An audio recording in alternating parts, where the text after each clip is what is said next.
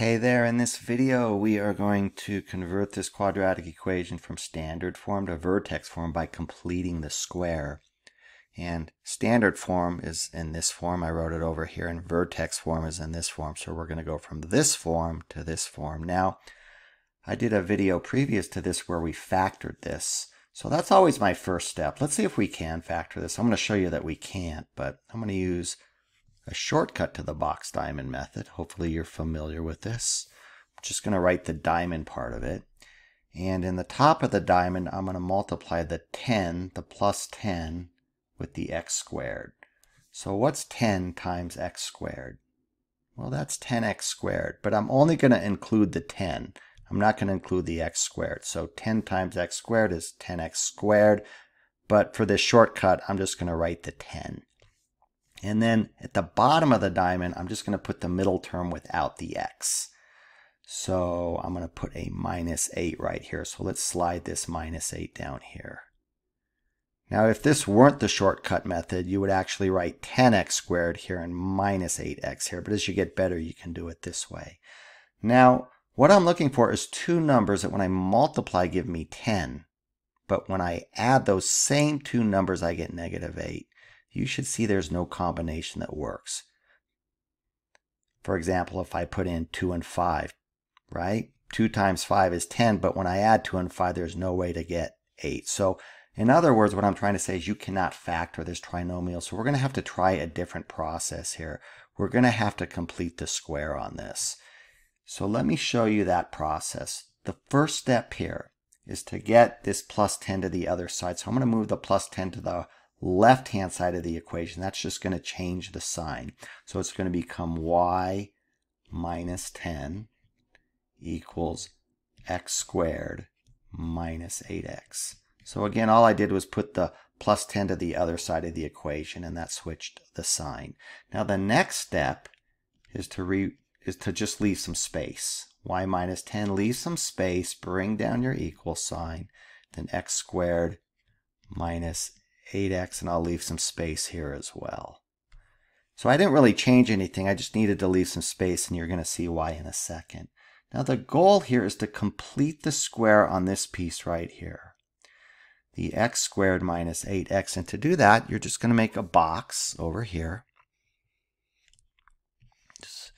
We've done this before. And you're going to section it off into 4 pieces. What you're going to do is put the x squared right here in the top corner. And then you're going to put this number over here, but we don't know this number now. We used to know what this was. There was always some number here, and we put it here, but now we don't know what that is. So that's a question mark, so I'm going to put a question mark here.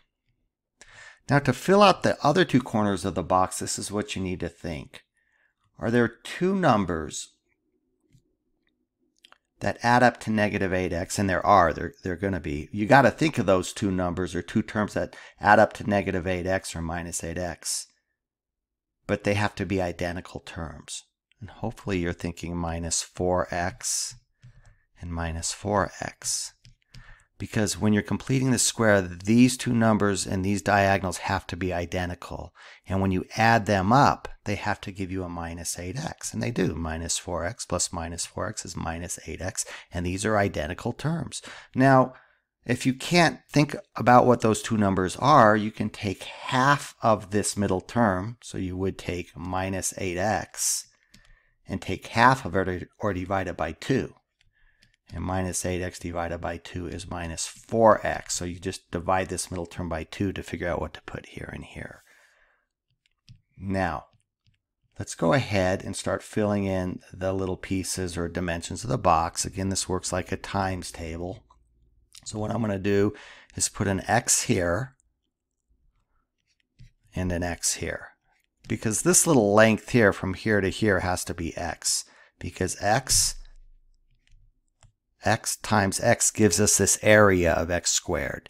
Now, what do you think I'm going to put here? What's the length of this little piece? Well, if this length is x, this length is x, and x times what gives us an area of minus 4x? Well, that's minus 4, right? Because x times minus 4 is minus 4x, and we'll use the same reasoning here. This will be minus 4 as well, because x, this length's x, this length is x, and x times minus 4 gives us an area of minus 4x. Now that I've filled in the dimensions of the box, I can complete the square right here. That's why we call this completing the square. So my question to you is, what can I put right here to complete the square? Well, let's think this through. This length is negative 4, so this length is negative 4. This length is negative 4, so this length is negative 4. And negative 4 times negative 4 is plus 16. And that's what number I'm going to use to complete the square. So what I'm going to do now is I'm going to put a plus 16 where this question mark is. From right here, plus 16. But what you do to one side of the equation, you immediately have to do to the other side. So since I added plus 16 here, to keep everything in balance, I need to put a plus 16 here. And now we just need to go ahead and simplify this. Really quickly, I'm going to make another video where I can show you a shortcut to getting this plus 16, and perhaps you can see it. There's a way to find this plus 16 without making the box. What you can do is take half of the middle term, or I should say the coefficient. See, the x is multiplied by negative 8. So you look at the negative 8 and you take half of it, or divide it by 2, and square it. Let's think this through. What's negative 8 divided by 2? That's negative 4. What's negative 4 squared? Well, that's negative 4 times negative 4, which is plus 16. That's the same as this. So a quicker way to get this piece is to take the negative 8, the coefficient of the middle term, divide it by 2 and square it, and it will give you this. But I think when you're first learning this, it's important that you understand how the box works, and then you move to this little shortcut. So let's now go ahead and complete this process.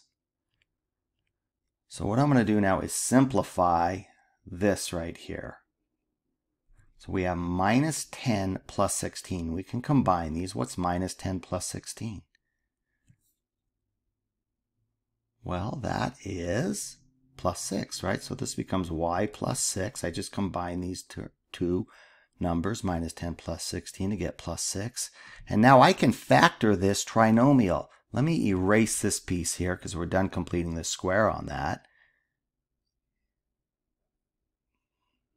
And what I'm going to do now is factor. Just make my eraser a little smaller. There we go. We're going to factor this x squared. Right here. There, I erase that. There we go. X squared minus 8x plus 16. We're going to factor it. Well, we already have the factors. They're just the dimensions of the box right here. X minus 4 times x minus 4 gives us all this stuff inside. So the factors of x squared minus 8x plus 16 are simply x minus 4 times x minus 4. So I'm going to write x squared minus 8x plus 16 as x minus 4 from right here times x minus 4. I'm almost done.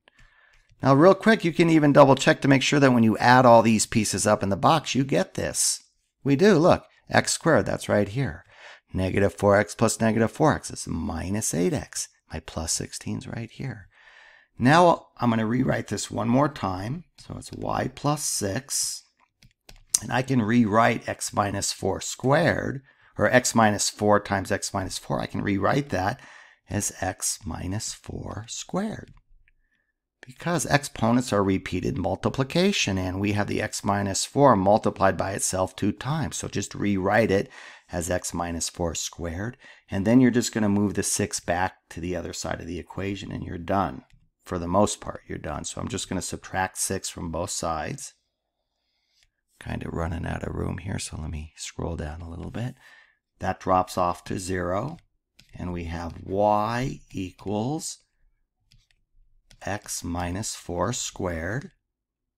I just brought this piece down, the x minus 4 squared, and then bring down your minus 6. And that is in vertex form. It's in this form right here. and you are finished. So let me just box this so we're clear that this is what we're looking for. That's vertex form right there, right there. The last part of this piece, of this puzzle, kind of is to identify the vertex, and I'll just put that over here. So the vertex is just your HK value. Right here, it's the HK value. So my H value is this -4, but I switch the sign. It's the number inside the parentheses. So the vertex is 4. Remember, this one you switch the sign to positive. And the y-coordinate of the vertex is this K value, which is -6, but you don't switch the sign. So the vertex would be 4, -6, and we are done. So in short, let me summarize. We started with this trinomial in standard form. We couldn't factor it, so we completed the square, and we went from standard form to, let me scroll this back over, standard form to vertex form right here, and then we identified the vertex. Well, I hope this was helpful. Thanks for watching. Have a great day.